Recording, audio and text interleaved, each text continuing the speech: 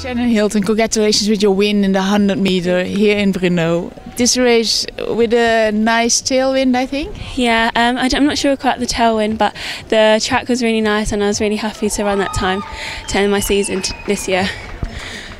You also participated at the World Youth Championships with a 6th place in the 200 meter. And today you run a 100 meter. Why? I ran the 100 metres because I've had a really long season, so I've run loads of 200, so I thought it'd be nice to get 100 in there to end my season. And can you give us a little bit more background on you, as who is your coach? How long have you been doing athletics? My coach is John Blackie. I've been running since I was 11 and I came from a dancing background because I used to dance from when I was like 2, and then I got scouted in primary school, and then from there I haven't stopped since really.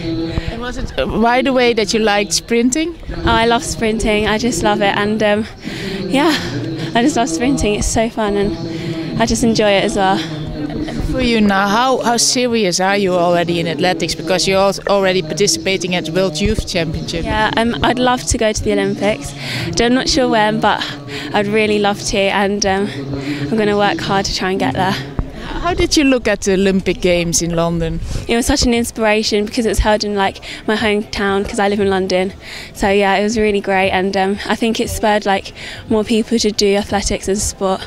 So yeah, it was a really great inspiration for athletes and non-athletes as well.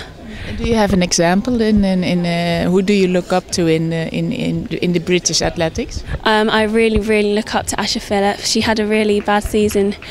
I think it was last year, and then she's done really well this year, so yeah, she's really my inspiration. You know, later on one more event, the 4x1, and then you have a holiday? Yeah, I'm really excited for the 4x1, and then it's the end of my season, so yeah, I'm really excited. Thank you very much.